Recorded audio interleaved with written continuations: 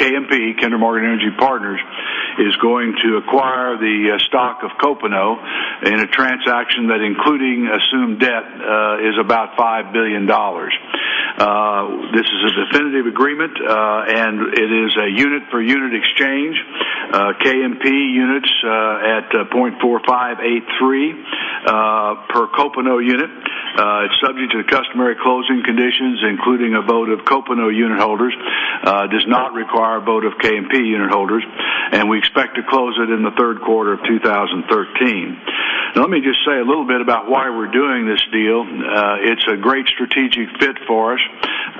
Copano's main area of interest and development over the years, of course, has been in the gathering and processing area.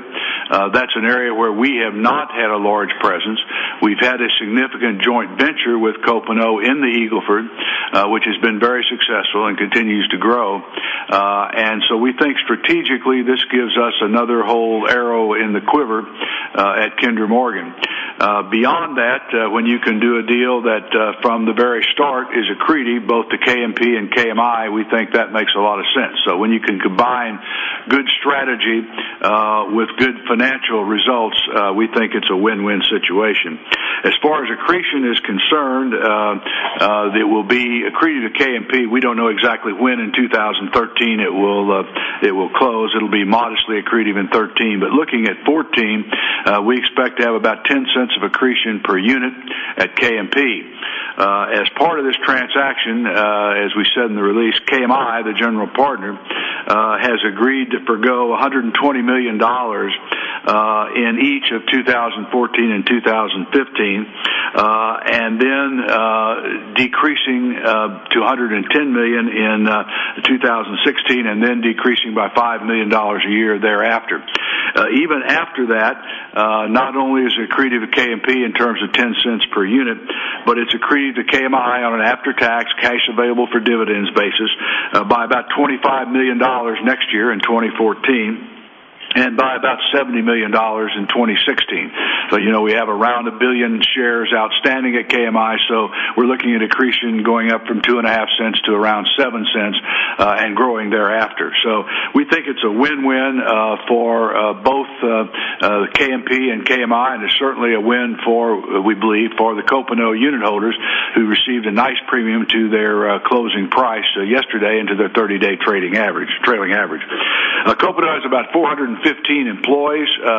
We will employ the vast majority of those. We will have some synergies in the deal, both from a commercial and operational standpoint, but this is not about cost savings. This is about using this as a springboard to make additional investments, particularly in the shale plays in Texas and to a lesser extent in Oklahoma. Copano, for example, has on the books about $1 billion of new projects scheduled to come online over the next 2 to 2.5 years, and we will be able to take advantage of those. And we see a lot of additional projects that we will be able to do beyond that time frame. So we certainly think it's a win-win, and we believe it's good for all the shareholders and unit holders involved. This kind of gives you an idea, this next slide, of why the strategic combination is important. As I said, this, we believe, provides us with a gathering, processing, and fractionation growth platform for the future. Copano has a proven operations team with a track record of delivering growth. We believe we can fold those into our midstream efforts and benefit the existing KMP midstream assets, many of which we acquired as a result of the El Paso merger. As I said, they have $1 billion backlog of identified growth projects. We think we can expand on that and develop even more opportunities. They have a strong rich gas play presence, particularly in the Eagle Ford, and substantial long-term fee-based cash flows. And let me just say that as we ramp up our presence in the G&P and fractionation area, we will be emphasizing fee-based as Copano has moved toward over the last couple of years. If you look at the details of what Copano owns now, it's natural gas gathering, some intrastate transmission, and then the processing, treating, and NGL fractionation services. They have 6,900 miles of pipeline with 2.7 BCF a day of throughput capacity. They have 9 processing plants with more than a BCF a day of processing capacity. The largest of those, of course, the so-called Houston Central plant, is right on the main line of our Texas intrastate system, so it's just a good fit from that standpoint also. And they have a little over 300 million a day of treating capacity. In Texas, they gather and transport and process and fractionate gas from the Eagle Ford, and also in North Texas from the Barnett Shale, and from the Woodbine on the upper Gulf Coast.